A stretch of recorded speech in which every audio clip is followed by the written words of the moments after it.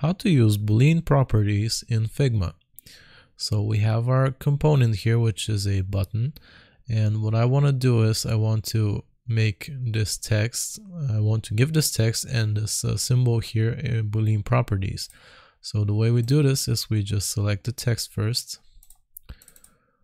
like this. And now we go here to the right hand side, and under layer, you want to click on this symbol right here.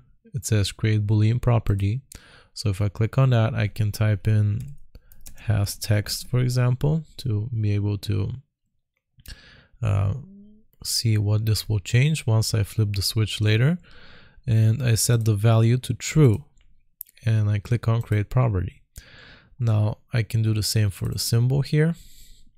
I go back to this button and I click on create property again, and I can type in has button,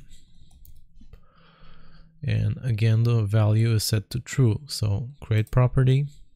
And now what we can do, once we have our component set like this, we can create instances again by holding Alt and dragging it out like this. And the thing we can do with this now is if I select this instance, I can go to the right hand side and I can choose this only to have text, for example. I just flip the switch and now it has only text. I can resize it. I can go ahead and make another instance like this.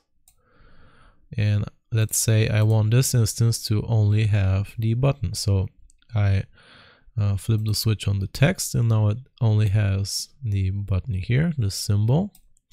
And I can also go ahead and create another instance, and I can again only leave the text in here, and I can change the text to something else like this.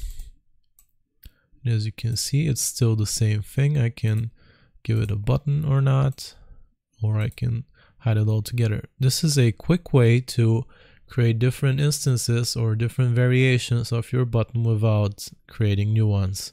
You can just flip a switch and it's done. So that's how you can use Boolean properties in Figma. I hope this was useful. Remember to like and sub, and I'll see you next time.